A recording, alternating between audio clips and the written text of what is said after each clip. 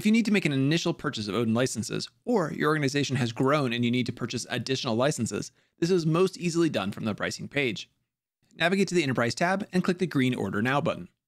This will take you to a shopping cart where you can select the number of licenses and any additional services your organization would like to purchase.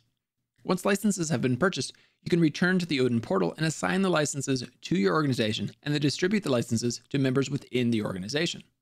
If your organization is distributing licenses automatically using the DRM-enabled Odin build, the licenses will be distributed to members who need them automatically once they've been added to your organization.